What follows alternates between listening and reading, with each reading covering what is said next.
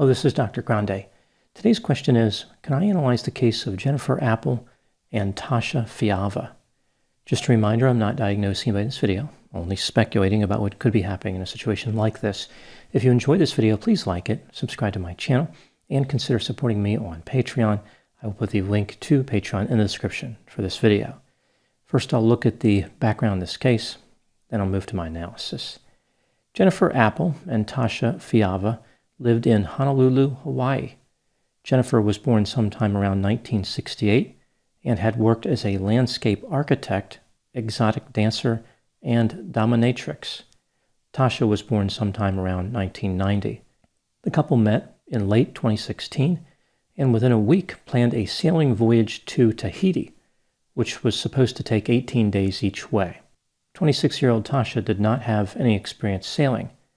This, in theory, would be compensated by the sailing experience of 48-year-old Jennifer. Jennifer's experience included an incident in 2012 where she wrecked her first boat, which was a 35-foot fiberglass sloop. I'm not sure that wrecking a boat counts as experience, as the word experience is used in that context, but either way, Jennifer now owned a 50-foot sailboat called Sea Nymph. Here's what happened on the journey, according to Jennifer and Tasha. Before departing on the 2,700-mile voyage to Tahiti, the couple loaded a number of items on board Sea Nymph. For example, they had 2 desalinators. These are devices that remove salt from seawater to make it safe to drink. They had stocked quite a bit of food on the boat, including pasta, rice, oatmeal, beef jerky, and dried fruits and nuts. The couple had 2 dogs with them, Zeus and Valentine. The vessel was also equipped with an emergency position indicating radio beacon station, otherwise known as an EPIRB. It was in working condition and registered. On May 3, 2017, the couple set sail from Honolulu. That night they experienced a Force 11 storm, which had winds of about 60 miles per hour and waves which were about 30 feet high. The storm lasted 3 days and 2 nights. When the storm ended, the couple considered returning to Hawaii because a component of the mast had been damaged. They decided against this move because they believed the harbors in Hawaii were not deep enough to accommodate their vessel. Sometime around May 30, the vessel ran into a typhoon with 100 to 150 mile-an-hour winds and 40-foot waves. The water flooded the engine compartment and their engine failed. According to the women, at some point, the Sea Nymph was surrounded by 20 to 30-foot tiger sharks who uncharacteristically engaged in an organized effort to attack them. The sharks were pounding into the side of the boat and rocking the boat from side to side. The couple tried to sail their vessel to Christmas Island, but they said they couldn't land because their communications malfunctioned. They tried to get to the Cook Islands, but amazingly, a white squall appeared and pushed them further west. On October 1, 2017, the women contacted officials on Wake Island when the Sea Nymph was about 2 miles away.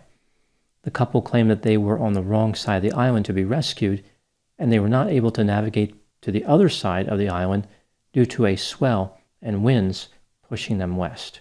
On October 24, Sea Nymph was 900 miles southeast of Japan when it was spotted by a fishing vessel from Taiwan. The fishing vessel contacted the United States Coast Guard. According to Jennifer and Tasha, the vessel attacked Sea Nymph when trying to tow it by not maintaining sufficient towing distance, like the 2 vessels were colliding. In the midst of this attack, Jennifer hopped on a surfboard and made her way to the fishing vessel, where she managed to use a satellite phone to contact the Coast Guard. On October 25 at 10:30 a.m., the USS Ashland, a U.S. Navy dock landing ship, arrived in the area.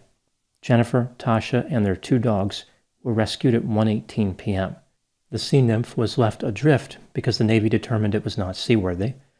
The Ashland made its way to Okinawa, and the couple was dropped off. The women were in good physical condition.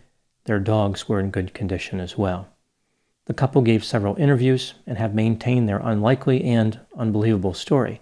They later claimed that the alleged fishing vessel attack is what prompted them to alert the U.S. Coast Guard, and they were never lost at sea. Now moving to my analysis. Did Jennifer and Tasha tell the truth about their adventure? Many people believe that they perpetrated a hoax. There are quite a few problems with their story. I will go through some of the items here. Item number 1, not long after setting sail on May 3, 2017, the couple said they encountered a Force 11 storm, which lasted 3 days. There was a small craft advisory in the area, but that was it. There was no storm. As far as the typhoon that they said they were in sometime around May 30, there was no indication that happened either. In addition, it seems a bit contrived that the first storm would damage their mast and the second storm would take out their engine. So there are 2 forms of propulsion eliminated by these 2 storms. Item number 2, Jennifer claimed that 2 harbors in Hawaii were not deep enough to accommodate Sea Nymph, which is why they didn't return to the island. In reality, the harbors were deep enough, and there are many more than just 2 harbors available in Hawaii. Furthermore, if they were really in a desperate position, why not get as close as possible and call for help? It's not like they would be invisible if they were a few hundred or a few thousand feet from the harbor. Even if they believed no one would see them, why didn't they get within a few hundred feet and swim to land? Item number 3, Jennifer and Tasha claimed that they had 6 different forms of communication on board Sea Nymph, including a satellite telephone, but all of them malfunctioned. They were not claiming that one event took out all the devices, rather the devices independently failed due to bad luck. If the probability of one device failing was 1 in 100, and there's no way it's that high, the chances that all 6 types of communication failing at the same time would be 1 in a trillion. It's not like the tiger sharks grabbed the devices and swam away, although if they coordinated their attacks like the women claimed, radios would come in handy. Which brings me to item number 4. The tiger shark attack story is not likely to be true. Jennifer said that 5 tiger sharks attacked the boat for 6 hours.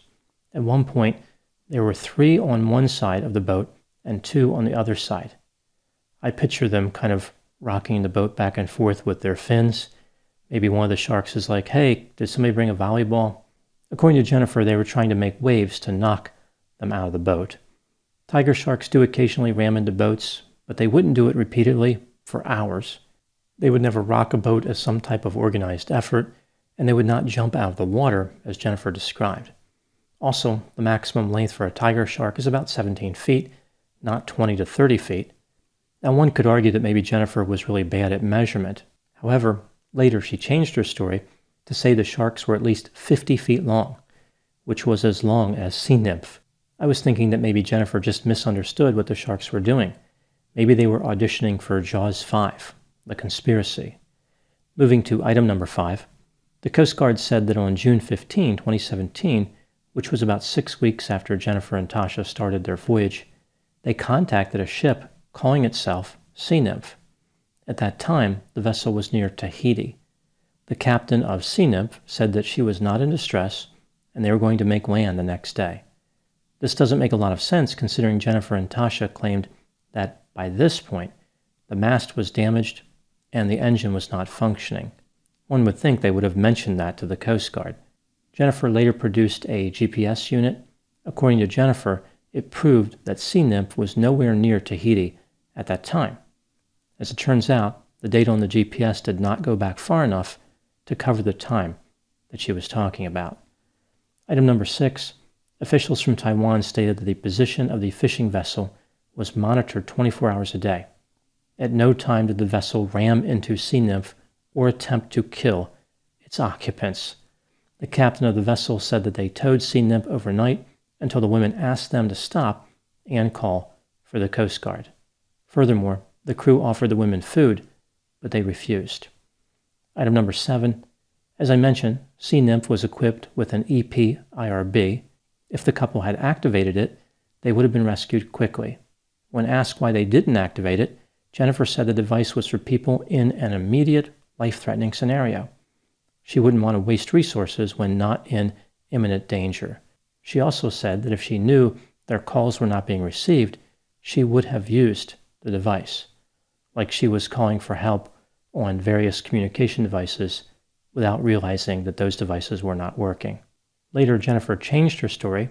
she was now saying that she didn't activate the device because it would have alerted the captain of the fishing vessel from Taiwan. And again, she was supposed to be afraid of the captain because he was allegedly attacking their boat. Item number 8, the couple claimed that they had a year's worth of non-perishable food on board Sea Nymph for a trip that was only 18 days one way. Even assuming a round trip and them spending some time in Tahiti, they were a bit overprepared for that duration. Item number 9, when Jennifer was aboard the USS Ashland, she claimed that they were within 24 hours of death when they were rescued. When she was asked to explain why she believed that was true, she said that she was not allowed to answer that as long as they were on the Navy vessel. When considering all the evidence, do I think that the adventure of the Sea Nymph was a hoax? Yes. In my opinion, it is a painfully obvious and simplistic hoax characterized by a lack of effort to make up a compelling story. What do I think happened in this case? This is just a theory, my opinion. Jennifer was probably a high sensation seeker. She was an exotic dancer, she was into skydiving, and the media released clothing challenge photographs of her featuring a motorcycle. I think what happened is that Jennifer became caught up in the excitement of having a new romantic partner and thought that she would be able to combine that with an incredible sailing adventure. A 50-foot boat is a lot to handle for one ostensibly experienced sailor and one inexperienced sailor. This was an important voyage for the couple. They really wanted it to be successful, meaningful, and pivotal in their lives. They did not want to end up returning to Hawaii defeated. They came up with this story about being lost at sea, and they exaggerated situations that they may have encountered during their voyage, like bad weather, sharks, navigation difficulties, and mechanical problems. Perhaps they were hoping for a book contract, a movie deal, or some type of attention. When they decided it was time to be rescued, the fishing vessel from Taiwan was the first ship that stumbled upon them. After being towed overnight, the couple realized that this wasn't the magical ending they wanted to their story. They wanted the U.S. Coast Guard to rescue them. They wanted to have a chance to get in front of the American media. They fabricated the story about the fishing vessel crew trying to kill them, and they contacted the Coast Guard for help. When the Coast Guard contacted a Navy vessel to show up, the couple was fine with that too. When they were interviewed about their experiences on the Navy vessel, the couple was overly gracious. They were amazed by everything that the crew did for them. It was really way over the top.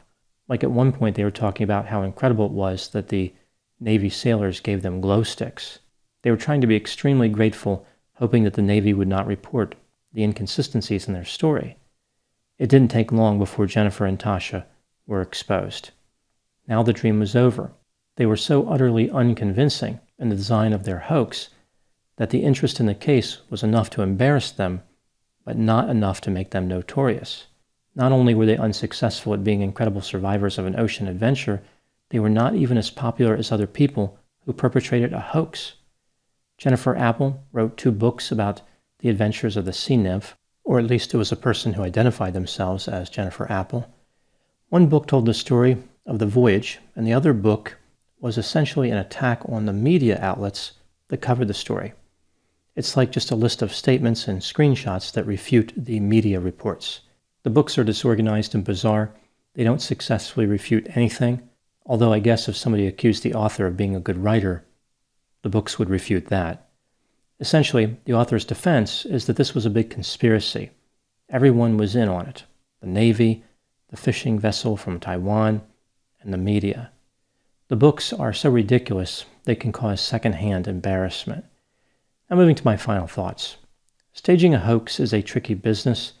For a hoax to attract a lot of attention, the story must be somewhat believable.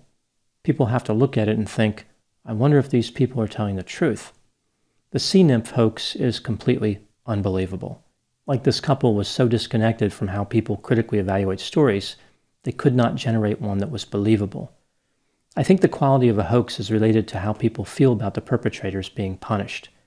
The more people that a hoax deceives, the more that society wants to punish them.